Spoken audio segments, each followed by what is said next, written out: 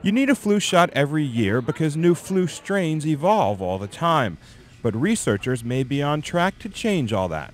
Most of us 5 years ago would have thought that the idea of a universal flu vaccine was completely impossible, that we would have a vaccine that would be given like a typical childhood vaccine. That idea is squarely on the table now. Gary Nabel's team at the National Institute of Allergy and Infectious Diseases is developing vaccines to stop bird flu from becoming a global epidemic. We don't know for sure what it will look like if it should ever adapt and emerge in humans. So we constantly have to chase after the virus, and that's the big challenge. Instead of just chasing new strains as they emerge, the researchers want a preemptive vaccine.